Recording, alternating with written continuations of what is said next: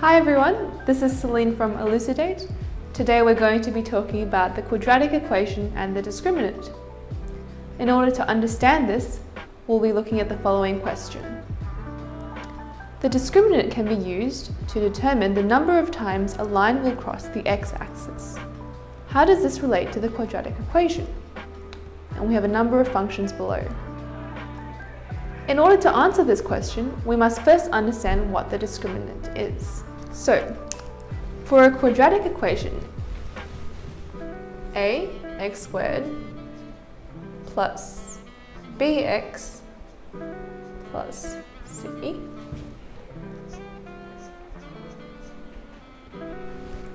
our discriminant will follow the following formula.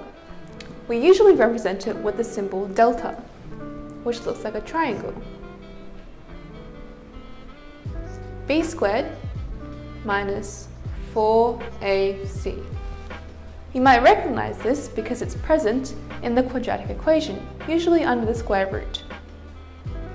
Now, the value of the discriminant implies the number of solutions where the function is equal to 0.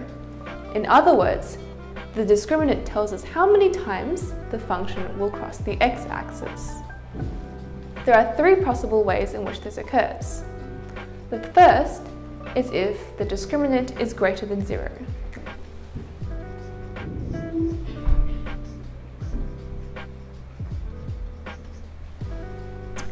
If the discriminant is greater than 0, this means that there are two solutions.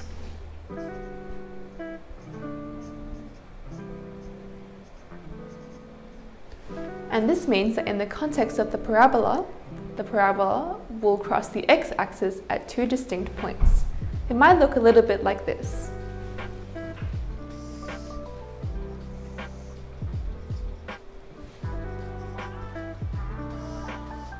And you can see here that the parabola crosses the x-axis here and here at 1, 2 points. And those are your two solutions. If your discriminant is equal to 0, this means that your parabola will have one solution.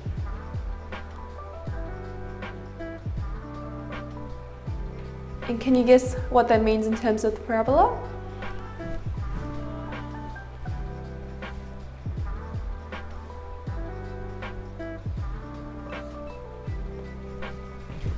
That means that your parabola will touch the x-axis one time. Finally, if your discriminant is less than 0,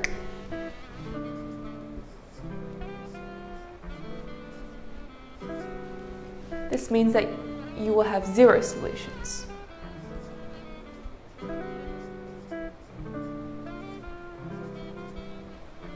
And in terms of your graph, this means that your parabola won't touch the x-axis at all. It might look a little bit like this. Can you see how that doesn't touch the x-axis there?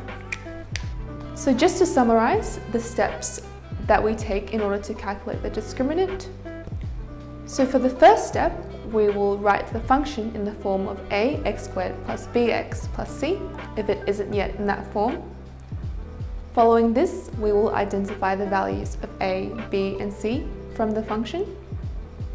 Then we will conclude the number of solutions to fx equals 0 by identifying whether the discriminant is greater than 0, in which case there will be two distinct solutions, whether it is equal to 0, where there will be one solution, or whether it's less than 0, in which case there will be no real solutions.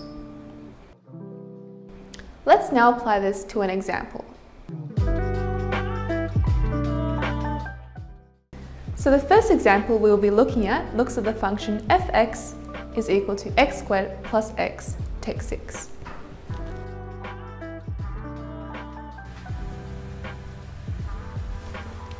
Now as written here, it's already in the form ax squared plus bx plus c. Thus, recalling the discriminant formula from earlier, delta is equal to b squared minus 4ac. We know that a is equal to 1, b is also equal to 1, and C is equal to -6. And thus, we can substitute these values into the formula. So delta is equal to 1 squared minus 4 times 1 times -6. And we can then expand this. The discriminant is equal to 1 minus 24, and thus it is equal to 25.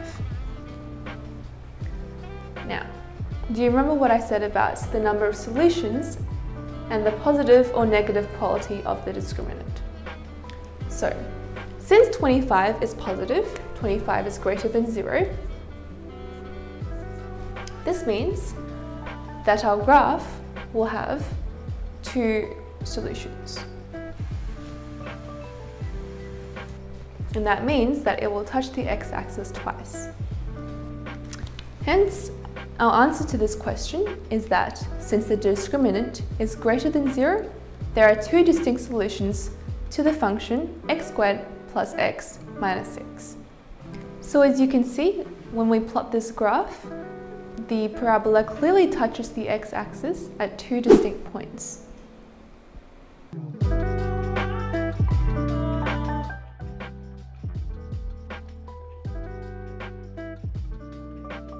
So for this example, we're going to be looking at the equation fx is equal to x squared minus 4x plus 4. Now, since this equation is already in the correct form, we don't have to do anything. Recall from earlier that I said that the form in order to work out the discriminant is fx equals ax squared plus bx plus c. Now, in this example, we can clearly see that this lines up very well.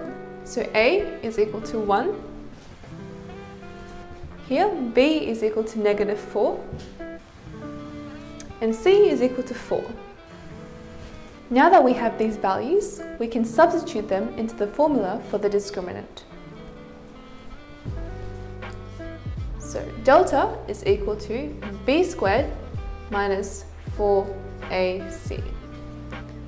Now since b is equal to -4, a is equal to 1, and c is equal to 4, we can then substitute these in.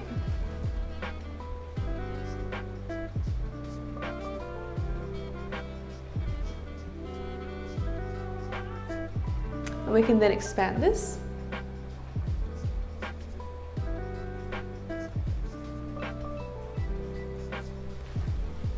So in this example, the discriminant is equal to 0. Do you remember how many solutions there are if the discriminant is equal to 0? That's right. If the discriminant is equal to 0, there is one real solution. If we plot it on a graph, it will look like this. And you can clearly see that the parabola touches the x-axis at one distinct point.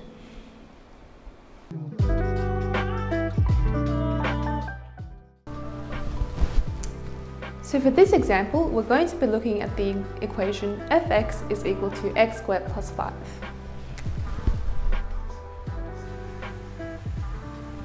Now, just solving this equation straight up, we can actually find that there's no solution to this equation. This is because if we rearrange this,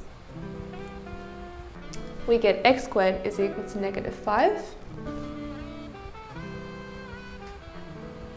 which would then be equal to x squared is equal to the square root of -5, which doesn't exist. You'd have an imaginary solution. But we can actually demonstrate this using the discriminant formula too. So the first thing we're going to do is substitute it into the discriminant formula. We have a is equal to 1. We don't have a b, so b is equal to 0. And c is equal to 5. Now remembering the formula from before, delta is equal to b squared, take away 4ac, and we can substitute them in. 0 squared, take away 4, times 1, times 5. And hence, we get negative 20. Now, since the discriminant is less than 0, that means that there are no real solutions. If we plot this on a graph, you can clearly see that the parabola doesn't touch the x-axis at all.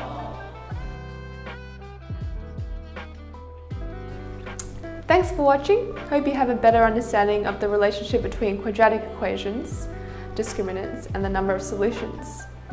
If you want to learn more about this, click here. And if you want to support Elucidate, click here. See you next time!